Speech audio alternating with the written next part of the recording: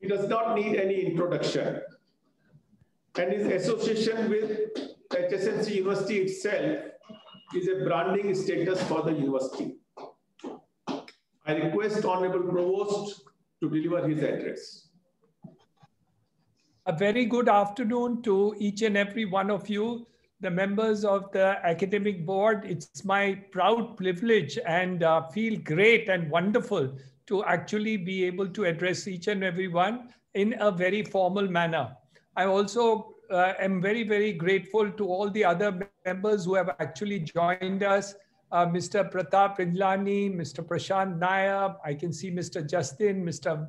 Vandan Agarwal, Mr. Prashant, I can't see one of the names, all the members, my beloved Vice Chancellor, my deans, principals, other members of the academic board, most welcome to this academic board first meeting. We all had dreams, and this is one of those dreams come true.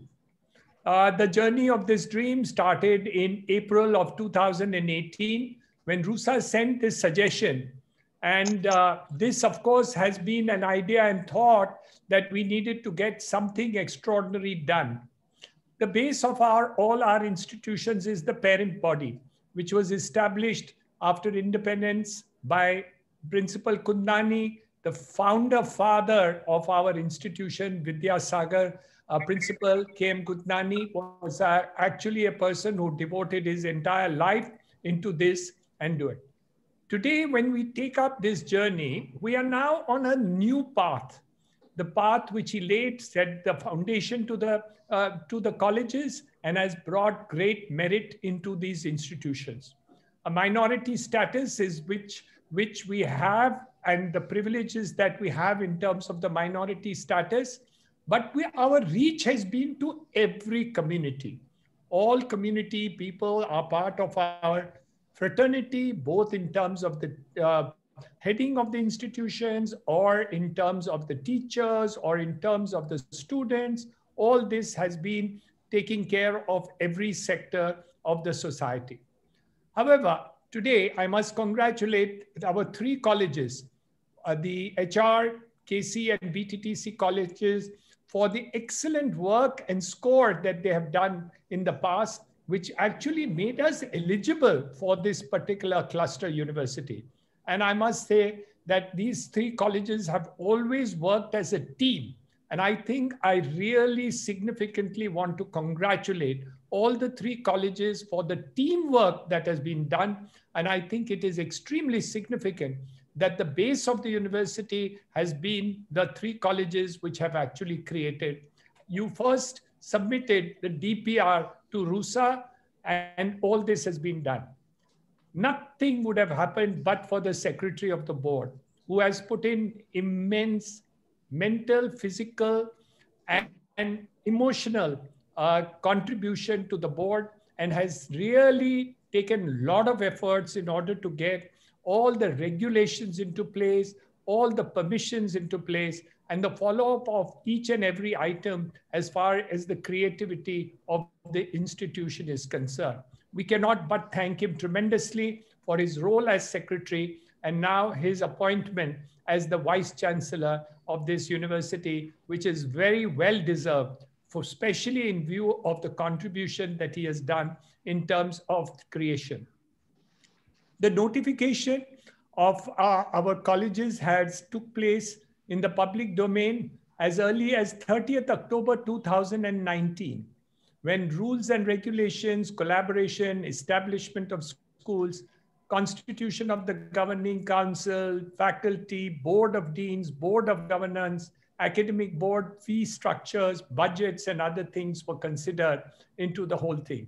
All of you have been a party to all that creativity. However, we are privileged that even due to, in spite of the lockdown, the Honorable Governor of Maharashtra and the Honorable Chief Minister inaugurated our university on the 11th of June, 2020. This is indeed a significant time that they did it even in spite of the COVID lockdown which took place. I think that's a very significant important. You all are now sitting in the Worley building, which will be our headquarters or the main administrative office of the university, and significantly there.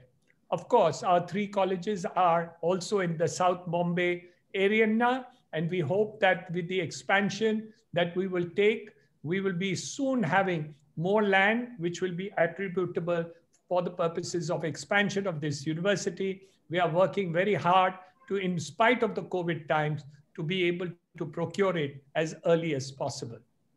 Today, we have the Faculty of Science and Technology, we have the Faculty of Humanities, the Faculty of Commerce and Management, and I've been able to submit good curriculum modified by the Board of Studies, also of a subject in the undergraduate and postgraduate programs.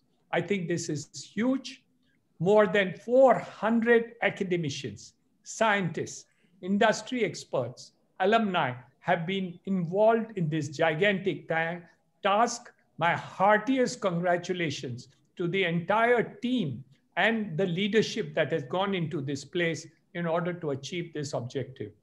Really, I am proud of this whole team that has been done and the leadership which has been done.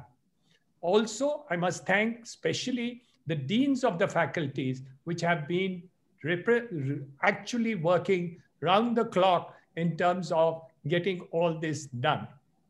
In spite of all the lockdown, we were able to do admissions even on an online process, 100% on that, and that itself is a significant issue that is there. Later on, we have also had the induction program, which has been organized, where we had 16 eminent speakers, experts from various domains. We have had all this, again, as I said, in spite of the lockdown. Continuous deliberations have now taken place on online platforms, assessment platforms, and the development of e-content. I think this is a unique experiment which each and every one of you have participated and done a wonderful job. We have not stopped on this at all. We have stretched our hands to a far distance places. And I must say that we have now today, the university can be proud to say that even in lockdown, we have had negotiations with other outsiders. And we have now got a letter of intent signed by Deakin University, a MOU with the Penn Hub, the Pennsylvania State University Group, which I believe has more than 250 colleges under it, the Kutztown University for Media, and also we had talks with various institutions within the Penn State University. Also, the Shippensburg University for student and faculty exchange and for working out joint program, interchange and exchange of teachers, professors, and students, and working of online certificate program. Huge job being undertaken simultaneously with the struggle that we have in terms of the regulatory work that we needed to complete in terms of the new university. We have also had 3 days of capacity building workshop for teachers have been organized. External academy and industrial experts, scientists, journalists, authors were invited to see these presentations by the Board of Studies chairperson, and inputs of all this has been introduced. Great job. Wonderful thing that has happened. I'm really proud of the whole situation.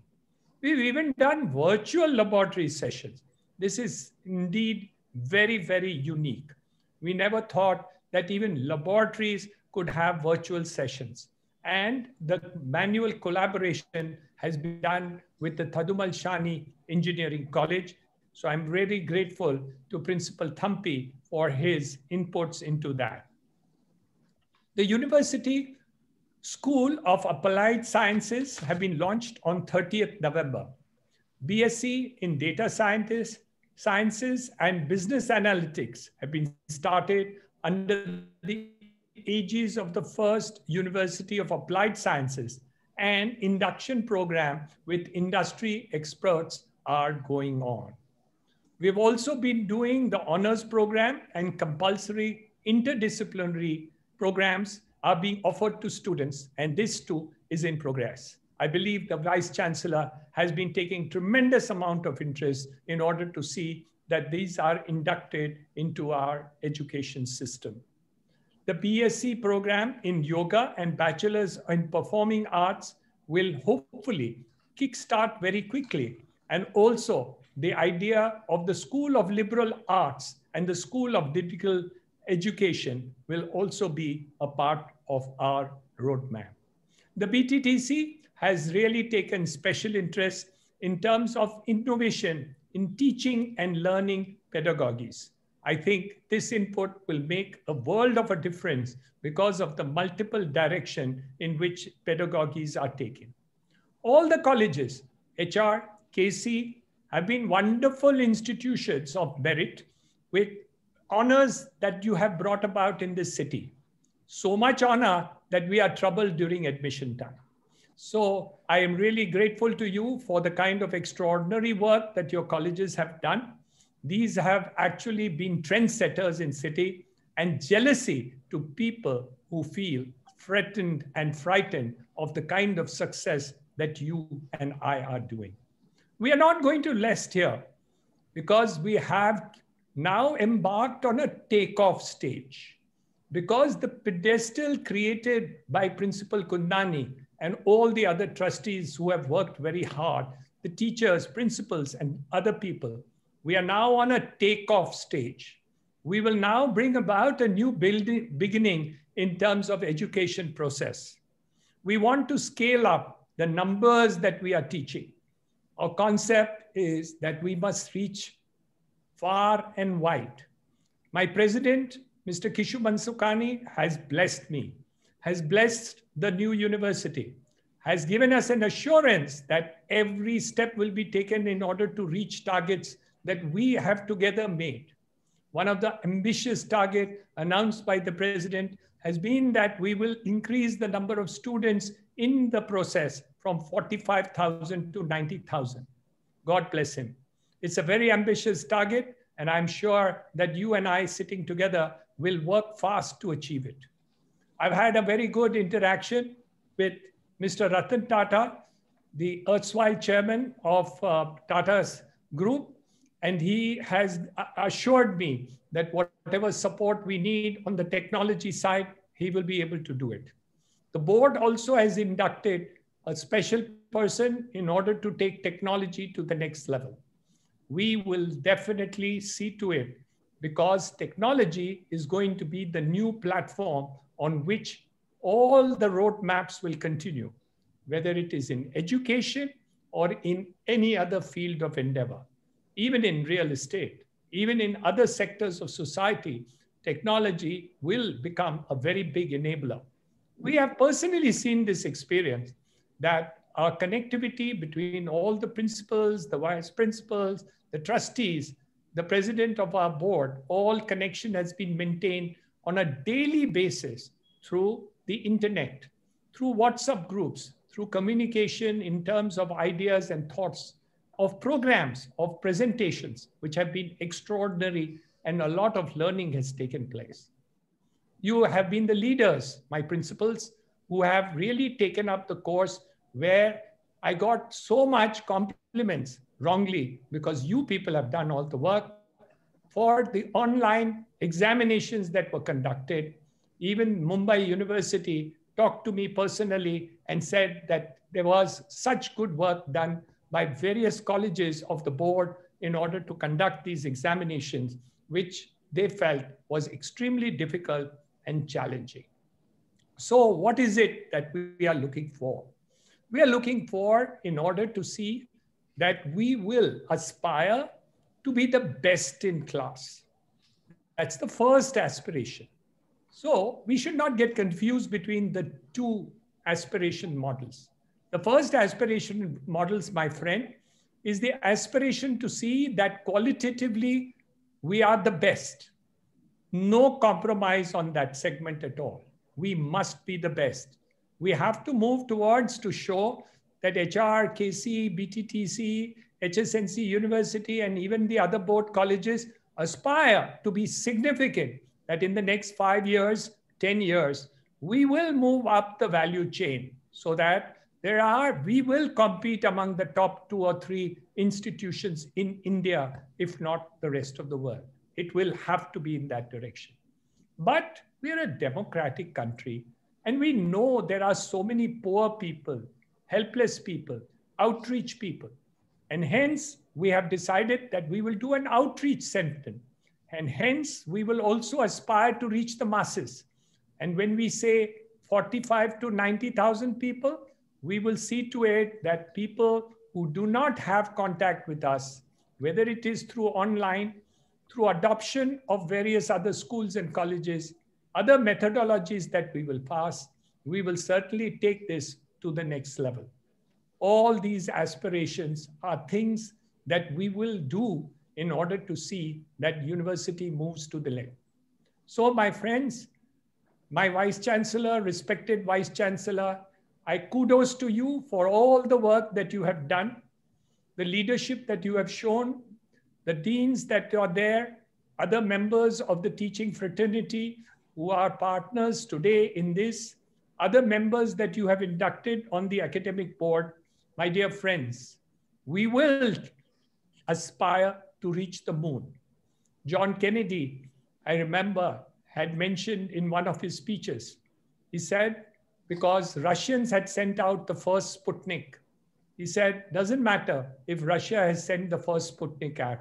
It doesn't matter if Ashoka and Jindal and other universities have taken off first. But we will be the first to land on the moon. And that is our aspiration model. So, my friends, irrespective of what happens, we will have both the models, which is different from what most people want. They either want to aspire qualitatively, which we must, or quantitatively, which is reach and aspire the common man all over the country. I don't care if education is online, offline, interline, or any other line that is done. We must aspire to reach education. We must have continuous education. We must create and teach skills. We must be able to combine all these activities. We must resource industry. We must take help from the best in class from the rest of the world. We have now laid the foundation, and for which I am blessed that the efforts made by you have made immense and extraordinary success. Will it be a difficult journey? Of course. Any journey which is so ambitious is bound to be challenging, but we have to be ready for it. We will go for it. We will do it, and all together we can. Remember, a person who had nothing in his hand, left everything in Pakistan during partition, came and set it. You have so much. You have a big platform. You have a track record. You have assets. You have money. You have technology. You have everything in your hand. There is no reason why we cannot achieve these attributes to do it. It is only up to us to say, this is our target, this is our ambition, this is where we want to reach. Our government is on your side. All the members of government have promised me, whether it is the erstwhile Chief Minister, the erstwhile Education Minister, Mr. Taude, the present Education Minister, the present Chief Minister, the present Education Secretary, the earlier Education Secretary, all of them are looking at you. Can we afford to ever fail?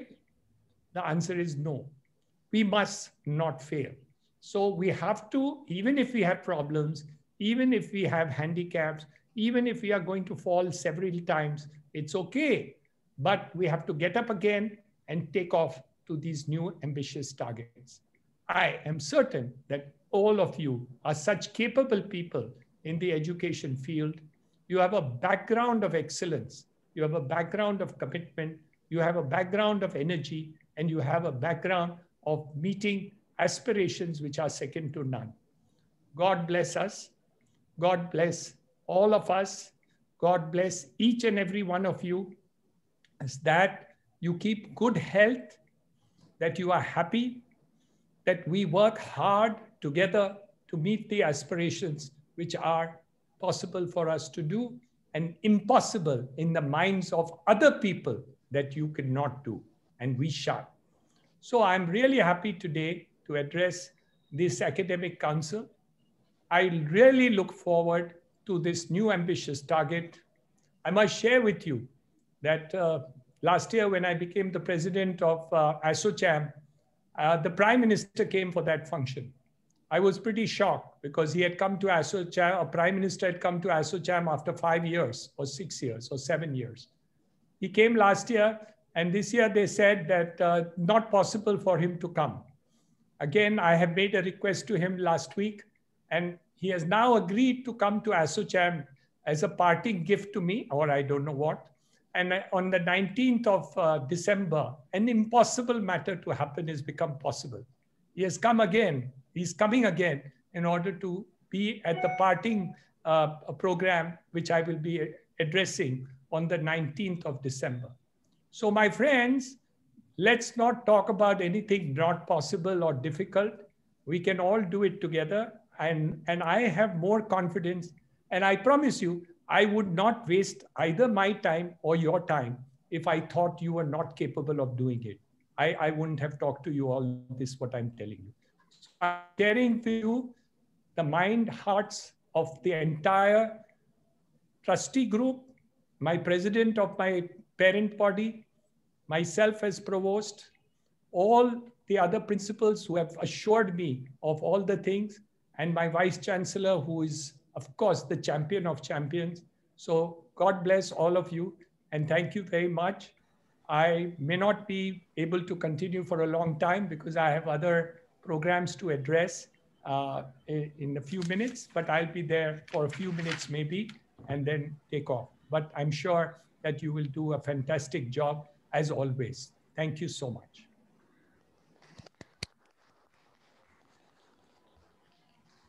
Thank you, sir, for your very inspiring address as usual.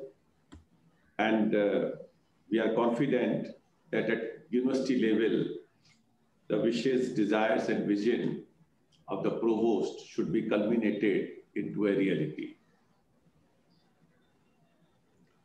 My work has been made very simple by the Honorable Provost, that I think almost 50% of the report has been covered by the Honorable Provost.